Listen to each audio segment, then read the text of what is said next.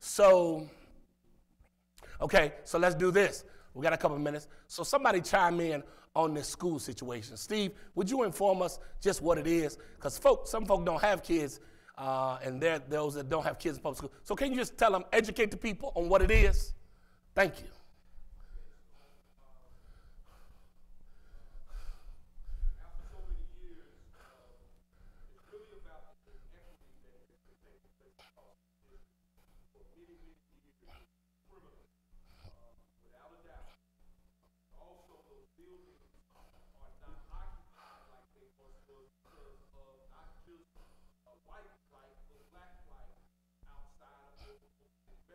Mm.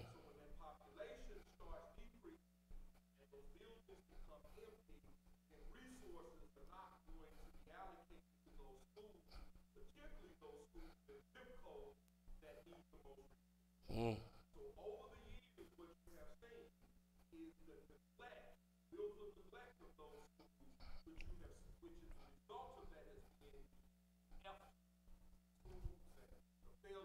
Right. Right.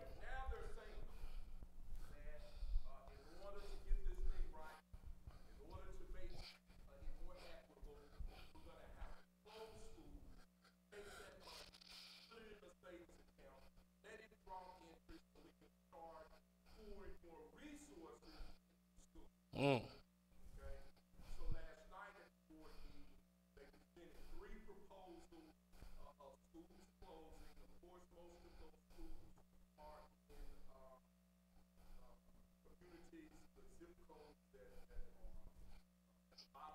Right.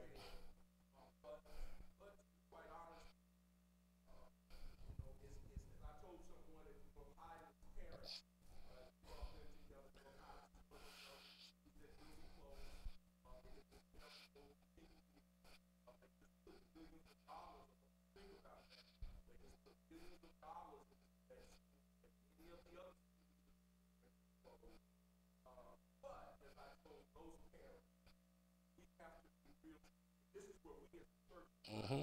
Mm-hmm.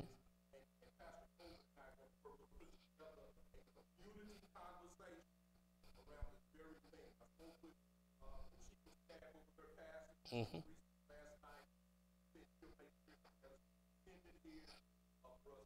Mm-hmm.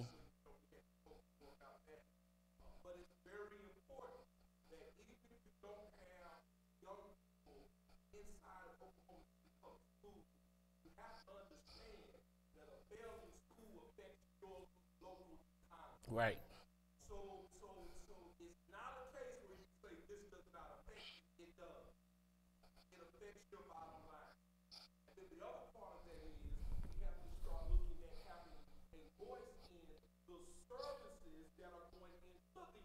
Mm.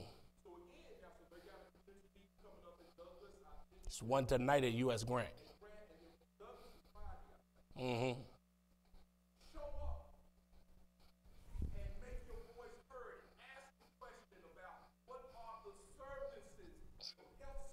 Right.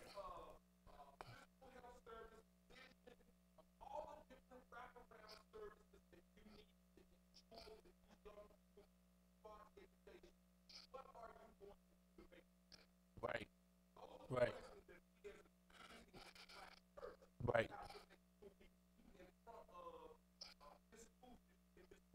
Right.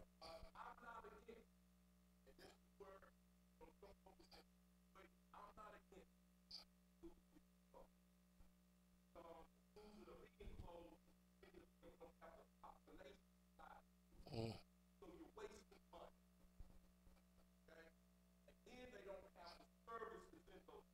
Right.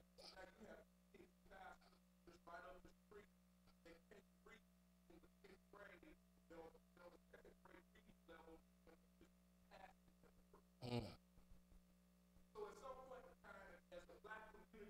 Right. Right.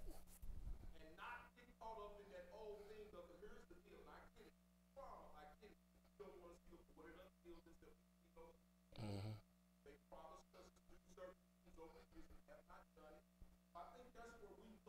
Right.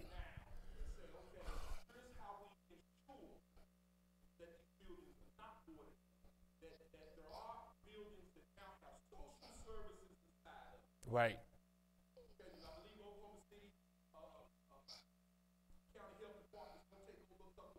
Mm-hmm.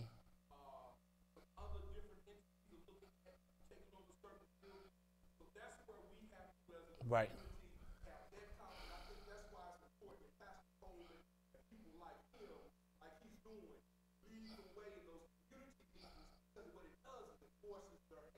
Right.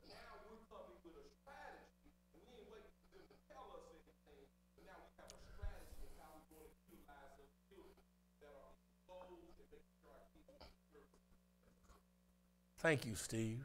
Somebody say amen. Amen. That is important for you all to know because my position is always the same from this vantage point. Don't, and I said this last week and I reiterate it. And the challenge for me, Steve, is here, is in this vein. Don't be so heavenly minded that you're no earthly good. Don't think that your spirituality is simply within 4 walls or 66 books of that Bible. The reality is your spirituality is so much more. And if you're not hearing that, if that doesn't affect you, and I tell people now, if those things don't affect your level of spirituality, you need to go back and have a conversation with your God. Because the God that we serve does not exist in a building. He doesn't exist within just 66 pages, 66 books. He exists everywhere. He's in the school system. He's in the school board. And we have to make sure as people of God that we are representing him, whether it be at school board meetings or wherever. We cannot be an apathetic people. Apathy will get you put on a ship. Somebody say amen. Hawk, stand up, please. Would you inform them about what's happening at OU? Oh, Jesus. Right, you don't work it. Right.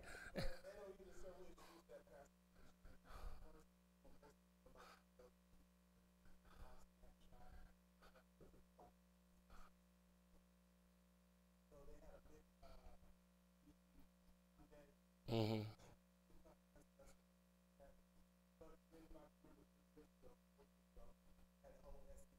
SAE thing.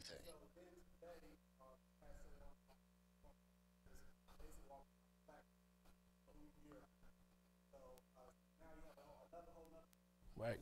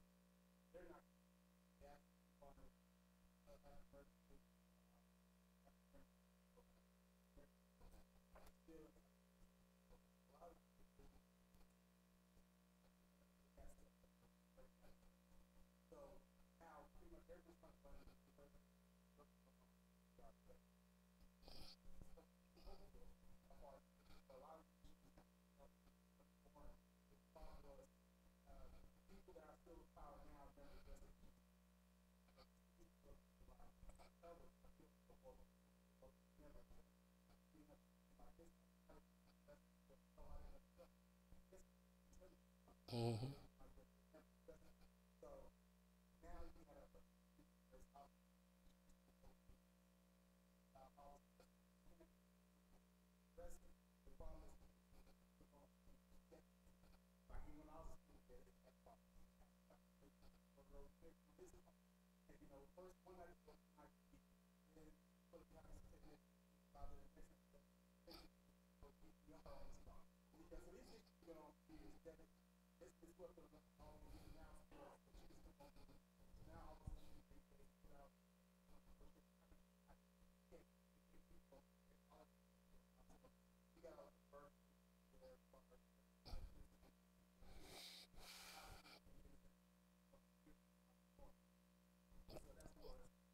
Amen. Somebody say amen.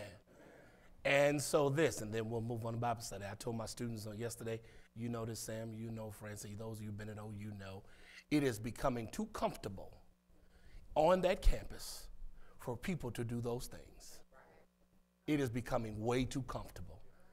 If you had the SA incident, which was obviously not the first incident, but it did get national attention, it should have been addressed then in a serious manner. It was not. So then you had this other incident on Snapchat. Then we have this incident today. It is becoming too common at University of Oklahoma for people to parade their racist views in public. I told my students yesterday, that's way too common, yes.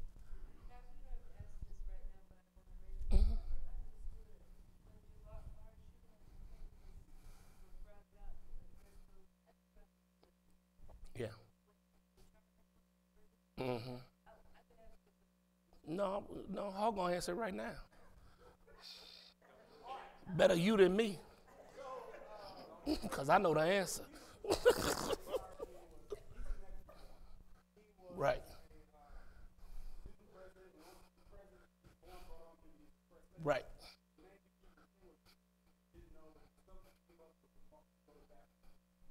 He didn't.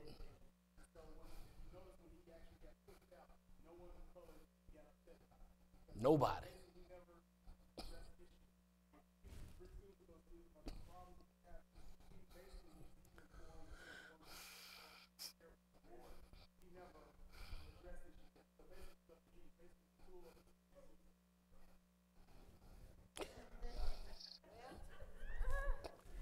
So say Michael Hogger. Close my mouth. Yes, sir. Steve. Yes. Yes, faculty.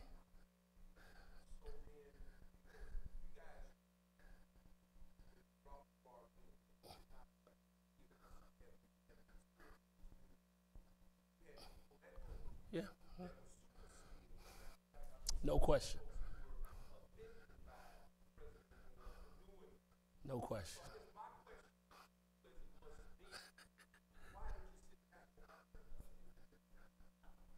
Well, but you got to think about it. President Boren, in many cases, has been carrying Jabari since Jabari was president there. So inevitably, it's almost like at a faculty level, you're at the bottom of the ring. I'm the dude. What Brother Bose did? I'm the dude that tests the minds before they send the people through. I'm at the bottom. All I am is a faculty member educating another generation. I'm at the bottom. I or Dr. Coleman, we have no say. We go in there, hey, who are you? I teach this. They already don't want the AFAM department. They already don't want it, which is why they don't give money to it, right? That was because of the appeal over years, like in the 70s, we need the AFAM department. So they kept appealing, they gave it to them. Boren was connected to the previous head of AFAM. So she went in and said, I need something. She would get it, but it wasn't like it was slated equal like the other departments. So now, Carlos is over it now. He's new, but as a faculty member, especially adjunct, Steve, I'm at the bottom of the barrel. I just teach. I just share knowledge, you know. And then there are times that they don't invite me on purpose. They don't really. When the whole SAE thing came out, they don't. Because too much was happening here. But I will say this, as I talked to my students on yesterday, there was an apathy, because I have a lot of athletes. There was an apathy, not because they won't do something. There was an apathy because they don't expect anything to change if they do something. So most of my football players are like, what we going to do, Pastor Coleman? Like, we all on scholarship. Like, what we going to do? Like, really, because this is what they did. They had a protest at 12:30 p.m. Well, most of my students in class. And so I was like, are y'all going to the protest? I was like, y'all can go. They were like, no, we good. Because they don't want to be seen in that environment for fear of retribution for their scholarships.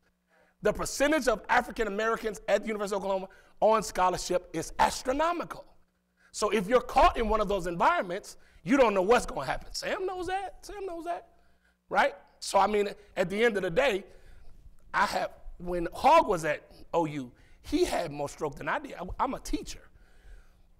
Well, I'm a teacher. Can't do anything.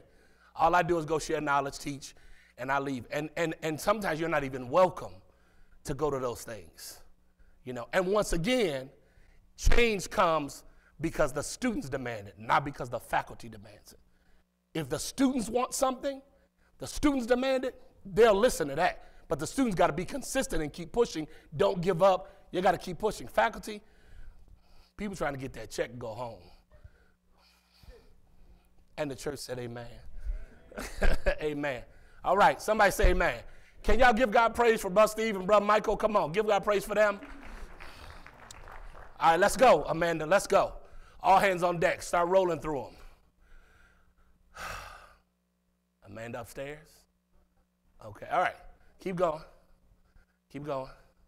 All right, y'all remember the 5 purposes of the church, right? Say yes, because we're going to go fast. Please say yes. All right, worship. Everybody say worship. Say ministry. Say evangelism. Say fellowship. Say discipleship. How many purposes of the church, y'all? Yeah, but like I do my students, there will be a quiz at the end of this. Amen? How many purposes of the church? They are worship. Say it, worship. Ministry. Evangelism. Fellowship. Discipleship. Next slide. Go. All right. 5. Keep going. Go ahead. 5 goals for believers to personalize their purpose. God wants me to be a member of his family. That's fellowship. God wants me to be a model of character. Personalized goal of discipleship. God wants me to be a minister of his grace. Personalized goal of ministry. God wants me to be a messenger of his love. Personalized goal of evangelism. God wants me to be a magnifier of his name. Personalized goal of worship. Everybody say amen. Stop right there. Don't go no further. So watch this. When I teach this, I have to be intentional because my goal is to get you to see the church is corporate, but it's also individual. You as a believer cannot be so concerned about the corporate church that you forget that you are the church. Say amen. Do better, y'all. Say amen. You are the church. So watch this. If you are not being the church, you can't come to the church expecting the church to be the church. Somebody say amen. You have to be the church. Everybody say amen. If you're the church, then when you come to the church, it's like it's synergy. It all goes together. The problem is when you are not being the church, but yet you come to the church and you want the church to be everything. And it's not designed to be everything because you are the church. Say amen. Next slide. Go. Only the church can. The church provides things that cannot be found anywhere else in the world. Worship helps people focus on God. Fellowship helps them face life's problems. Discipleship helps them fortify their faith. Ministry helps them find their talents. Evangelism helps them fulfill their mission. Y'all got that? Say amen. Keep going. Go. Next. Next. Next. All right, here it is. Did you know that as believers, we're all part of one body? Everybody say one body. When we believe on Christ, we were baptized by the Holy Spirit in this profound unity and shared in the glories of Jesus Christ, the head of the church. Next. Did you know that as believers, we're all part of one body? God has ordained a great diversity in this unity like members of an orchestra. We've been given different parts to play in the symphony. Everybody say different parts. And this is the line, y'all. And it won't sound right with all the musicians playing their parts. Say amen. If you do what you're supposed to do, and everybody does what they're supposed to do, it makes the whole body work together. Somebody say amen. Come on, y'all, say amen. If you don't like children, you don't need to be in children's church. Amen. Say amen. If you have a bad attitude, you don't need to usher. I can't hear nobody at Fifth Street. Right? If you can't count, you don't need to be nowhere near money. Say amen. What's worse than not operating in your gift is being in the wrong place, thinking you got a gift. Are you with me? The church is not a building, but a group of people knit together, the body of Christ. God wants to submit to him, serve him, as well as his body. Next. All right. What's the motivation? Everybody say love. All right. Now, I taught this last week, so I got to touch it. Nothing in the church functions properly without the spirit of love. Okay? Watch this. And I tell people this. So you come to church, you should not have to put on anything to come in here. Okay? When you come in the building, you shouldn't all of a sudden put a smile on your face. If you don't smile out there, you ain't gonna smile in here. Okay, y'all say ouch or something, say amen, y'all. I know people, I grew up in church, this is not new to me, who were nicer out there while y'all finishing my Bible study than they were in here. Because I knew people that loved being out there, but when they came in here, it's like they put something on. Maybe I need to say it to get y'all to react. There's nothing worse than a fake Christian. Like you pretend like you love me. You pretend like I'm good with you. You pretend like I'm okay. Every ministry, every gift has to be motivated by love. Everybody say love. Do better, y'all. Say love. Hear me, hear me. Everybody say love. I need the church, everybody, to say love. Not this symptomatic, I love you in your face, but I'm going to talk about you behind your back. Not this symptomatic, oh, they knew, I really don't know them, so I can't trust them.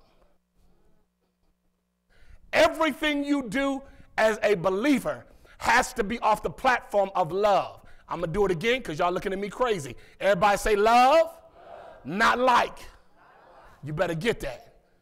Because at the end of the day, what makes a church functional, what makes the body of Christ, not a church, the body of Christ, functional. Everybody has to have a spirit of love. Now watch this. It gets murky because love is done without judgment. Okay? So watch this. You can't say you love me and judge me at the same time. At some point, I was in the barbershop last week, and the owner of the barbershop, female, started talking about why something about black people. I don't know what she was on. Sister, she was talking some good stuff, but then she went off the deep end.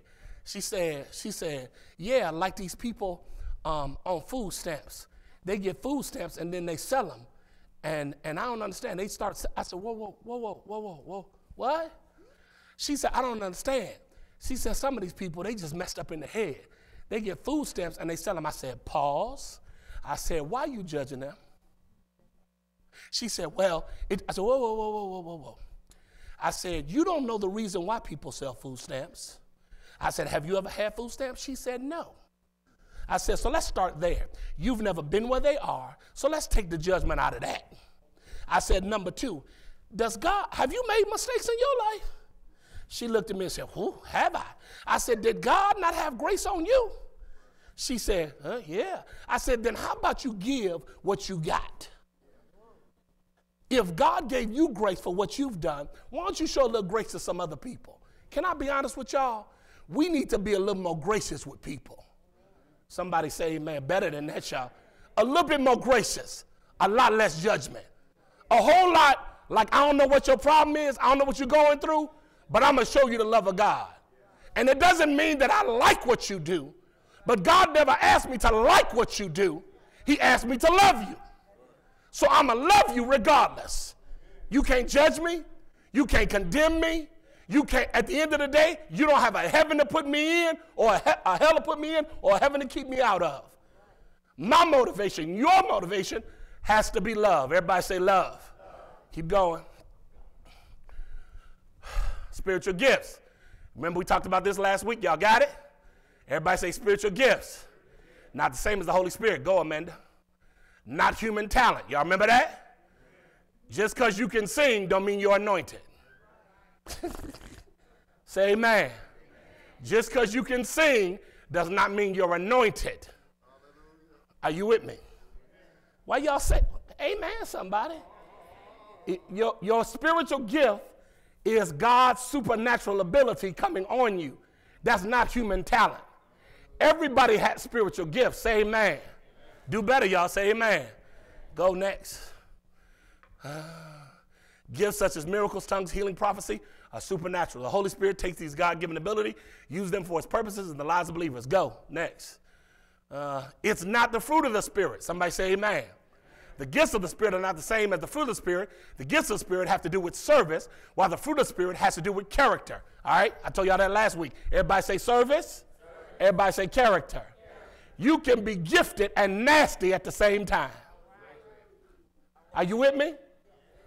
Just because you're gifted doesn't mean that's the end of your gift. You got to have some fruit to go with the gift. Okay, y'all ain't say nothing. Say amen, y'all. You know people that are gifted. I know people, you know people that are gifted, but their fruit is rotten. You are co-opting the gift if all you do is your gift, but you won't speak to me. Right? This is fundamental stuff. Why? Look up here. Because nobody in the church today, it's very difficult to find, people don't talk about character anymore. They don't talk about character. They don't talk about treating people right. Because what is it? Everybody, watch this. This gonna go. Watch this. Everybody wants to be on the stage, but don't nobody want to learn and mature on the step. Somebody say amen. If you can't mature on the step, then you don't deserve the stage. Whole lot of people are hungry to get up here, but don't want to take their time and learn down here. Because down here is where you learn how to handle people, how to love people, how to do what you do, how to be kind to people, how to be gracious to people. Do you understand? Do you understand? The stage is empty if your character can't hold you. You can be gifted as the day is long, but if you don't treat people right, eventually God will cause you to step down. Right? Somebody says it's better to be asked up from down to up than to be asked from up to down. That's what that means. At some point, that has to mean something. Go, next. Spiritual gift versus spiritual fruit. Spiritual gifts are the mean. Spiritual gifts are the means. Spiritual fruit is the end. Next. The categories of spiritual gifts. Please repeat after me. Say motivational gifts. Say ministry gifts. Next slide, Amanda. Manifestation gifts. Say manifestation gifts. There are 3 gifts of the Spirit, y'all. Everybody say motivation. Say ministry. Say manifestation. I'm going to help you. You're going to get this in a minute. Keep going. Motivational gifts. Here we go. That's what I want to get to tonight. The gifts of God's grace shape how the believer views life, reacts to others, and impacts the body of Christ. As motivational gifts can be compared to a set of eyeglasses from God, given so that the believer can see people and circumstances through that particular set of lenses. Go. A motivational gift can be compared to eyeglasses. Okay, next. I did it again. Next. Here's 7 motivational gifts. Let's go through them. Everybody say prophecy, serving, teaching, exhorting, giving, organizing, mercy. I need the house to say this. Now, y'all got to go with me. Come on. Everybody say prophecy, serving, teaching, exhorting, giving, organizing, mercy. Stop right there, Amanda. Here it is. Why am I teaching this? Because to me, this is important.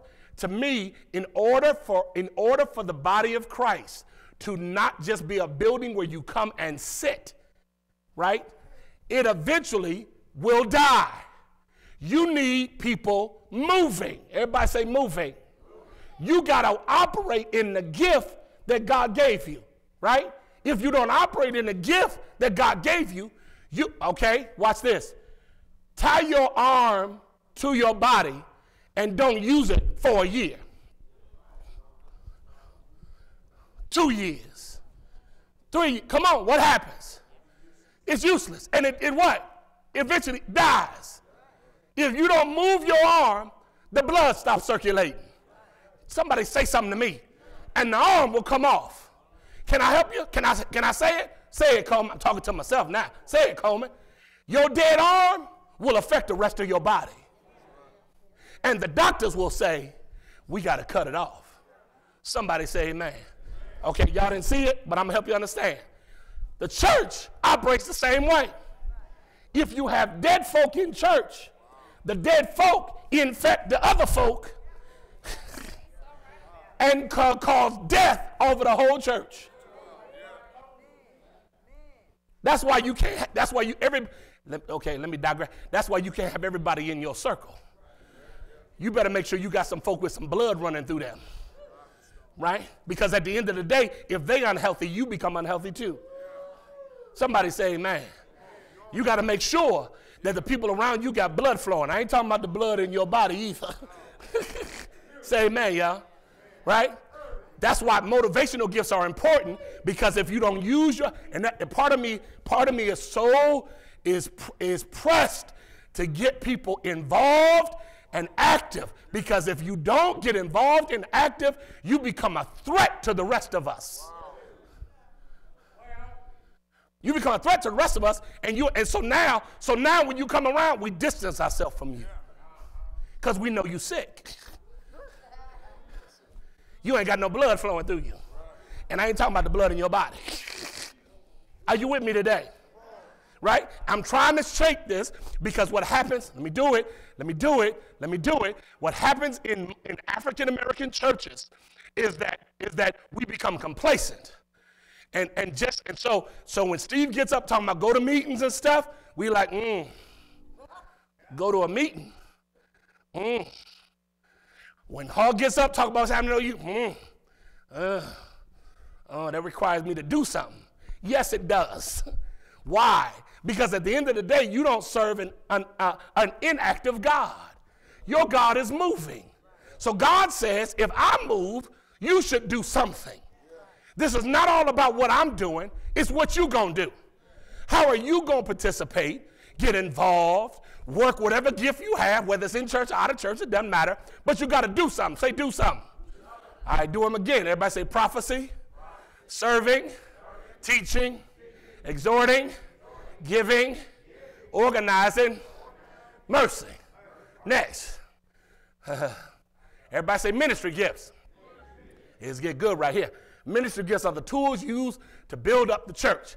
They are practical, essential, can-do types of gifts, such as those described in Ephesians 4:11-13. He gave some apostles, some prophets, some evangelists, some pastors, and teachers for the perfecting of the saints, for the work of the ministry, for the edifying of the body of Christ. Everybody with me? Go ahead, next. For the edifying of the body of Christ, till we all come into the unity of faith and the knowledge of the Son of God, into a perfect man, unto the measure of the stature of the fullness of Christ. Here it is. Ministry gifts are often confirmed by ordination. The Apostle Paul told Timothy, neglect not the gift that is in you, which was given thee by prophecy with the laying on of hands by the elders. All right, next. Let's go. Here we go. All right, so the first set of gifts we have are motivational gifts. Everybody say motivational gifts. Some of you are teachers in here. Some of you are encouragers in here. Those are motivational gifts. You find where you can take the motivational gift you have, work your motivational gift through the instrument that God has given you. That's motivational. In other words, you're able to see things. You are God's eyeglasses. You see hurt. You see pain. You see people in need. You see a need. You want to use your gift to fulfill the need. Everybody say amen. Oh, I'm losing y'all already. Say amen. It means you create whatever instrument that is, whatever ministry that is. You take your gift and you work your gift through that instrument.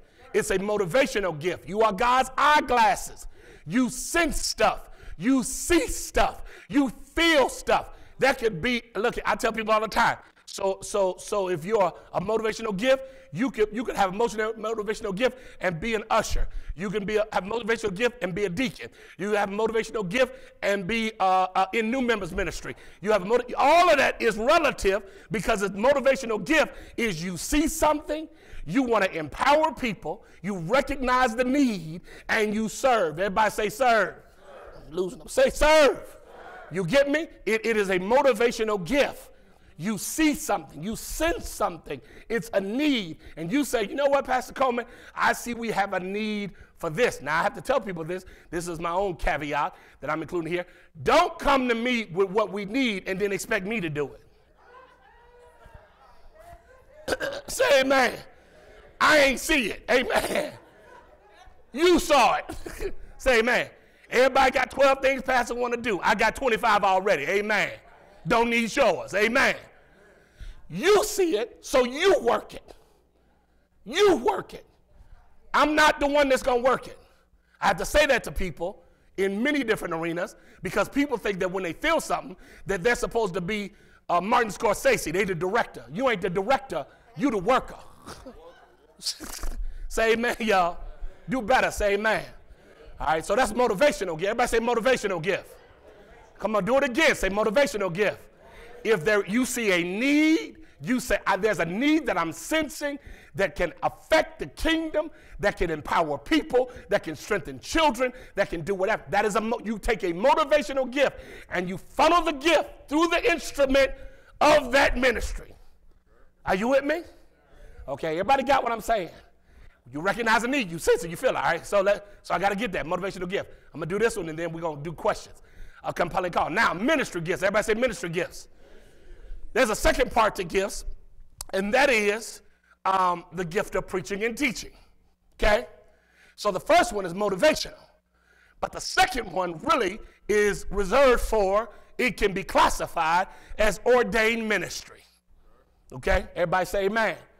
All right, here we go. It's ordained ministry. Everybody say ordained ministry. It means that you sense a call from God to do ministry. It's a sensing. It's a compelling. Okay, here it is. Martin Lloyd-Jones, famed preacher, theologian, lays out what he believes are 6 distinct marks of this divine summons to preach and or teach. Everybody look up here. Okay. Whew. I got to get my steps in. That's why I'm walking so much, y'all. All right. How do I say this? God is in the business of calling people to preach and teach. It's going to get murky. But let me do it. You got to be called. Here it is. I'm about to leap out there. And anybody can be called.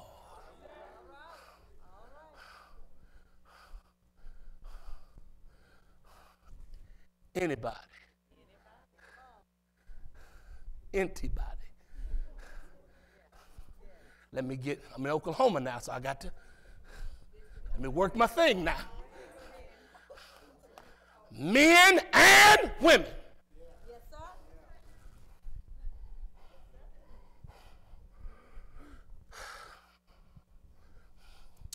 There is great controversy in the body of Christ, particularly amongst some of my more traditional brethren. You know, y'all like how I talk like that? I can do it when I have to. Regarding women in ministry, let me say this to y'all. I cannot serve a liberating God and at the same time tell his creation that God can't speak through them. I can't do it. I betray what I believe. God can call anybody, a man or a woman. If he can make Deborah a judge and rule over a nation, he can call a woman to preach his gospel. Now, I know the folk don't like that because we into, and here we go, Keith, we're into mimicking what the oppressor does. Black folk have mastered that. So what we do is, we say we don't want to be oppressed, but yet we mimic the behavior of the oppressor. So now you got to make a decision. You're going to be free, or you're going to be a copycat. You want to do what they do, or you want to be free with your God. Now, I know it's hard. I know people struggle with that, and that's between you and God. You between you and God. For me, when I went to seminary, I sat in classrooms with women right next to me who were pastors in seminary getting an education, and they were called to ministry. I do not believe that God is a chauvinist. I do not believe. The book says he's not a respecter of persons. So for me to sit here as a pastor and tell a woman God can't speak through you, then what does that say about my God? That God is actually saying that God can't take a female and speak through her? But we have all these examples of God using weak men.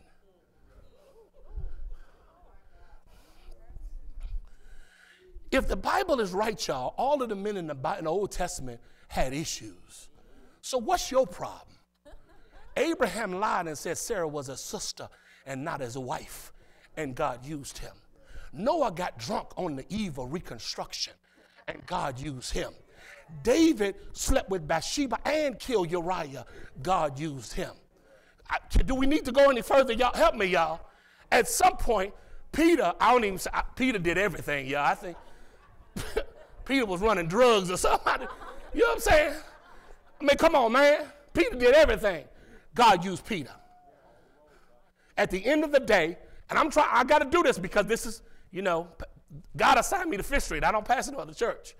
At some point, we have to become the liberators of the God who is a liberator. We can't put ceilings on women and say you can't do something, because the minute we do that, what does that say about our God?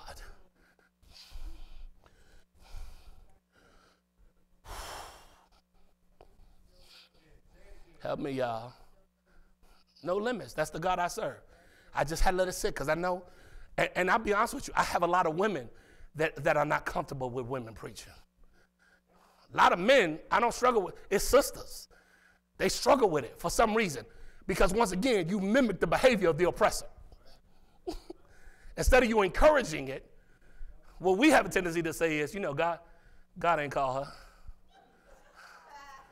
Say amen, y'all. Why y'all so quiet about it? God ain't call her. First of all, who are you to tell anybody who got called? Say amen, y'all. Say something to me. Amen. Ouch. Preacher, I'm changing my membership. Say something. Say something. Because this is the catch. Because I think many women have been called by God and have ignored it. They've ignored it because at the end of the day, what? We want to mimic. We're afraid of stepping out. We're afraid of hearing it. God's voice can speak to anybody. I can't hear nobody in Fifth Street. God's voice can speak to anybody. Now, Steve and I have had this debate for years. I love Steve. We've had this debate. How you go, I've changed a little bit, so let me amend how you go about your call is up to you. If you feel God called you and you need to go to school, then go to school.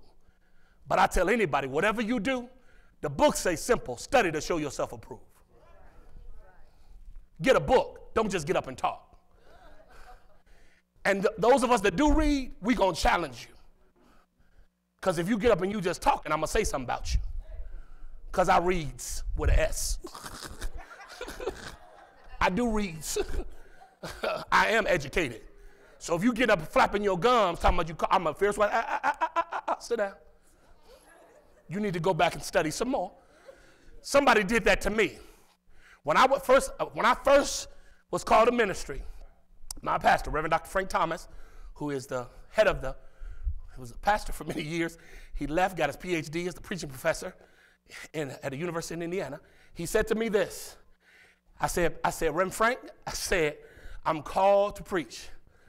I expected Reverend Frank to say, okay, cool, get licensed. Let's go get you your preaching license. Reverend Frank said, pause. Your first calling is not to preach, it's to prepare. So he busted me in my face. So I said, what you mean? He said, well, when you graduate from Morehouse, come back and see me. Graduate from Morehouse, came back and see him. He said, okay, this is what we're going to do. You get your license. That's it. Now where you going to school? I said, what? I just went to Morehouse. He said, what you going to do? I said, I don't know. He said, then go back to school. Get you some more school. I got some more school, got ordained, right?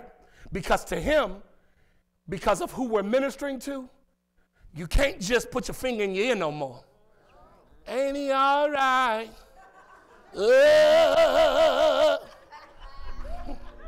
Y'all. Now, can I be honest with y'all? Help me. I grew up with that. Raise your hand if you, I grew up on that stuff, y'all. My grandfather, my Howard Glenn, that's what they did. You knew how the sermon was going to end. It always said, he died. Yes, he did. Didn't he die? Can I get a witness in the building? Do you know that? Keith, come on now. He died. Every sermon, you preach in Genesis, dog. How he dying in Genesis? So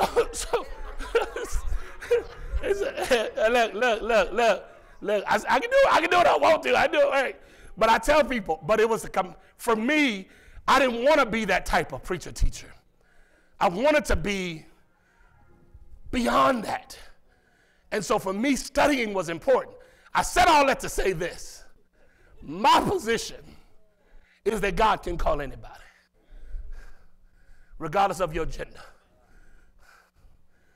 Any questions? I'm right there. I hate y'all. Worked me this hard tonight. Any questions? Go ahead. Ask them. Please. Please. Ask them. I know you think, yes. Yes, sir. Make your statement.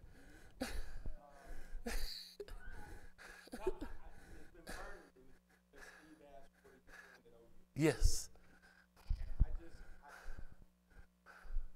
just wanted to say, University of Oklahoma, or any PWI, is not our institution. Yes, no question. We have institutions. Yes, sir. They're called HBCUs. Yes. And I've had the privilege of sitting in on your class. Yes. And Dr. Coleman's class. Yeah. And I'm grateful that we have African-American professors on campus. Yes. That are helping our African-Americans wake up in an environment that's trying to tell them they're true. Yes.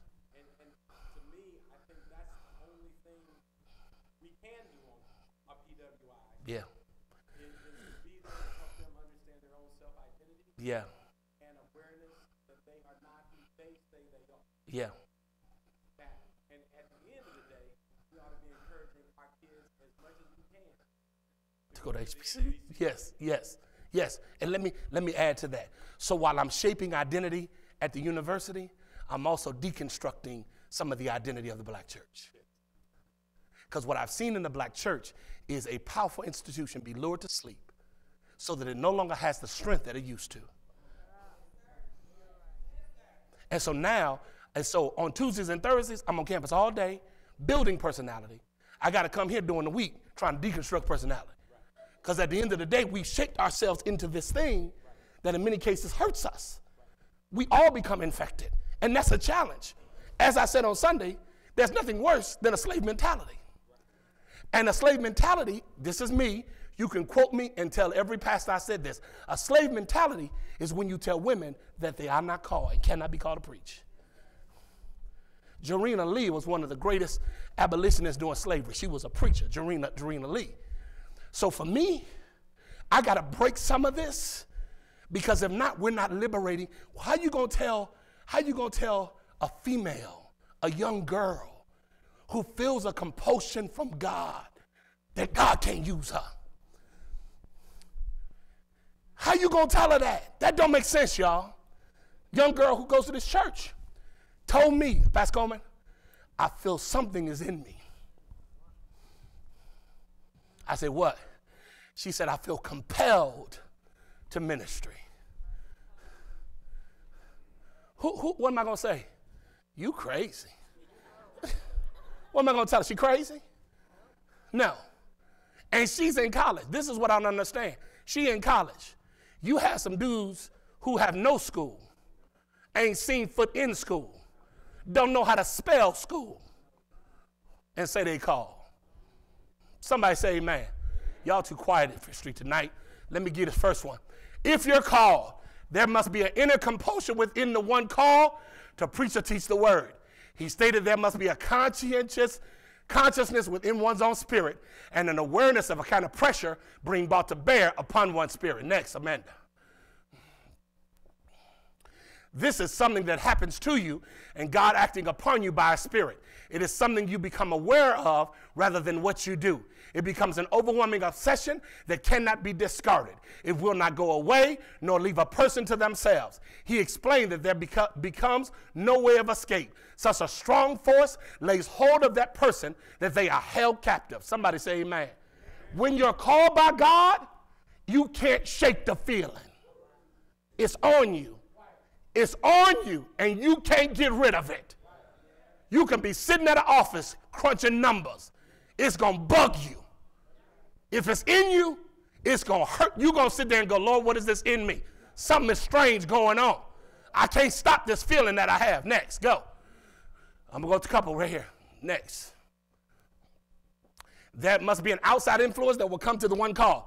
The input and counsel of other believers becomes influential to the one destined for the ministry. It may be the feedback of a pastor, affirmation of an elder. It be the encouragement of another believer. In other words, observant people often recognize the hand of God upon that person before they sense it. Say amen. Do it again. Say amen, y'all.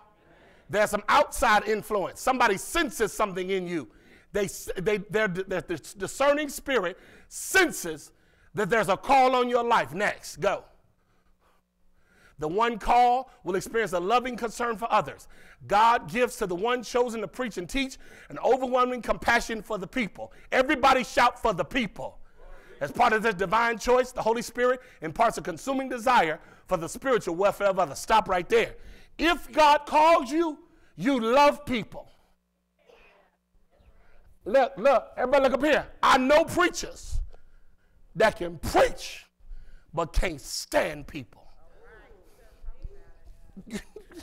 I know preachers can't stand people. Like, hate them. Like, I don't want to be around. It's like roaches. Like, get them away from me. I know preachers like that. If God calls you, you have a love for the people. Your heart and soul belongs to them. You want to see them do better. You want to see them achieve. You want to see them go higher. It is a compulsion that you have that you cannot shake. You can't call yourself Reverend, apostle, bishop, doctor, whatever, and hate the people. You got to love the people. Somebody say amen. Right? And you're going to wrestle with that. You're going to wrestle with that. Because here it is. Moses and God had a whole lot of conversation about the people. Moses like, player, what are you doing? You gave me these folk? But then one day God came and said, let me get them. God said, let me kill all of them. Moses said, hold on, player. Hold on. You got to have a love for people. If God calls you to it, you got to love the people you serve. The true call always includes a concern about others, an interest in them, a realization of their lost state and condition, and desire to do something about them. Next, come on. There's an overwhelming constraint within one call to do this work. An overwhelming constraint within the one call to do this work. He maintained there will be a sense of constraint, meaning they will feel hemmed in to do this work. There is nothing else they can do but pursue this inner drive to preach and teach. Necessity is laid upon them, and they must preach regardless of what others may say. They must minister the word, no matter what obstacles must be overcome. Somebody say amen. Say amen. Y'all, I'm almost done. Say amen. That's how you know you call, because it's an inner constraint. Feel me. Feel me.